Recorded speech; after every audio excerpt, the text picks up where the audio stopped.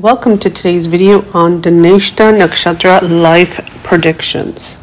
In today's video, I will cover the characteristics for males and females and what that entails for their physical appearance, for their love life, marriage, for their health and career and wealth prospects.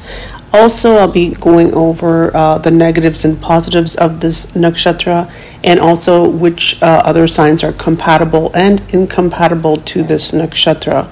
And also, we'll be going over some important details regarding the padas 1 through 4 for this nakshatra, and so much more. So please stay tuned to this video.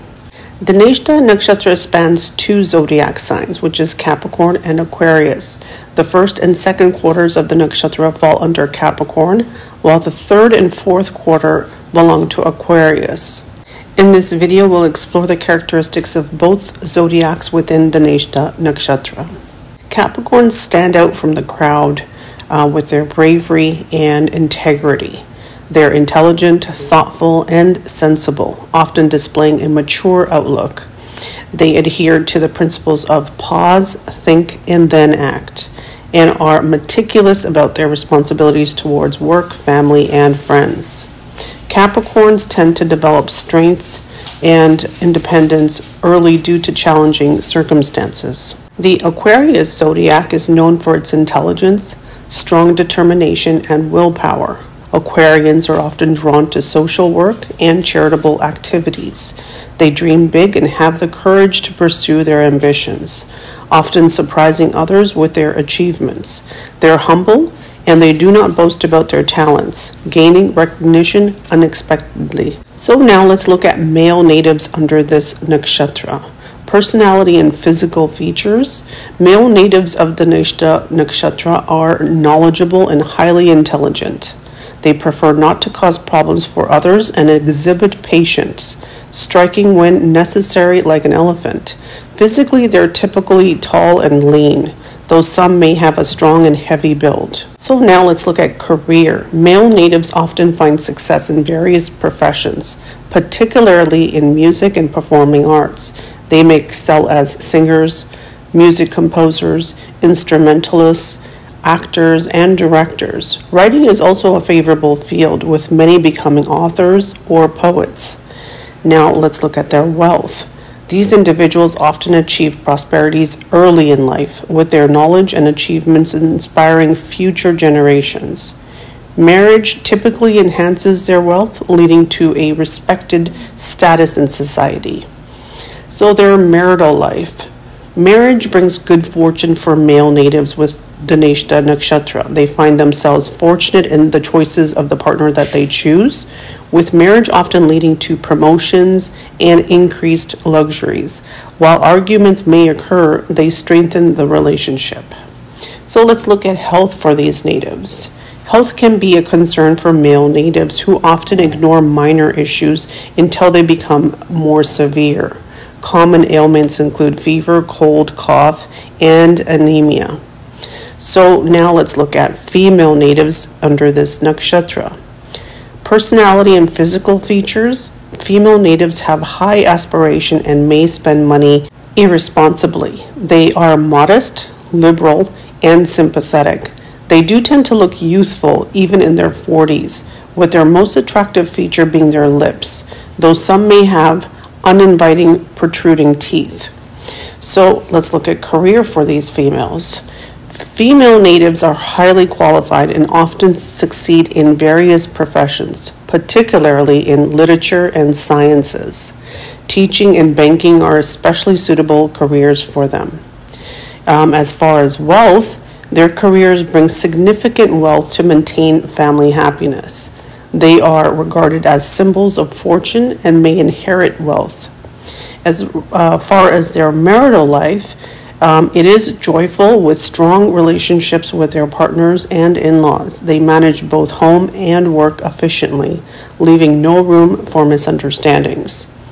Regarding their health, female natives also exhibit a careless attitude regarding their health, similar to the male natives. They may suffer from blood-related issues,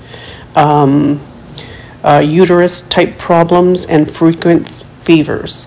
Dhanishta also is, again, there's 4 padas within the nakshatra, like all of the nakshatras.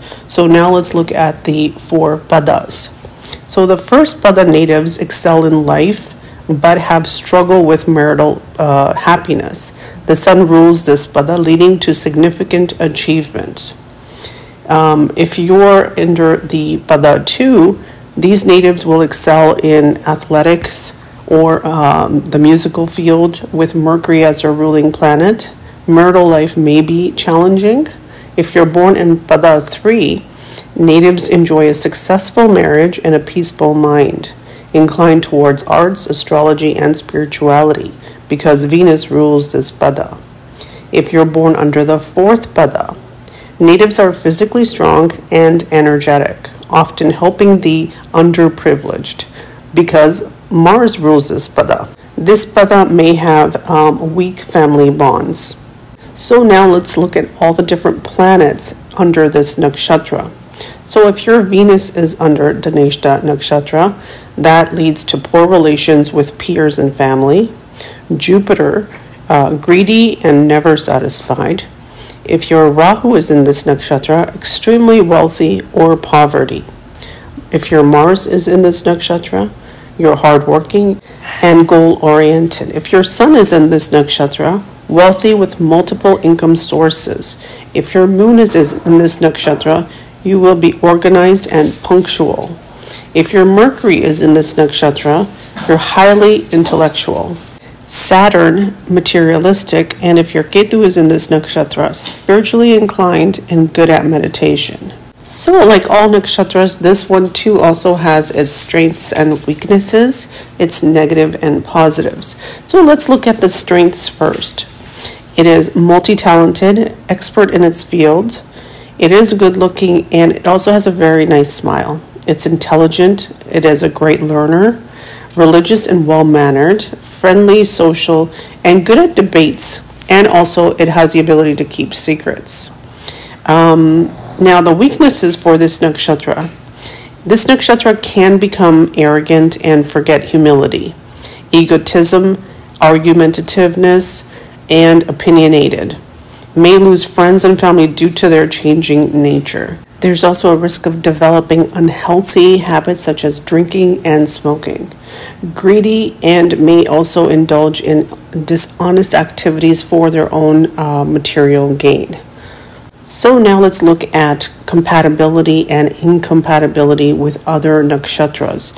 What suits them and what doesn't. So based on Veda dosh principles or stellar obstructions, certain nakshatras are considered incompatible with Dhanishta and some are compatible.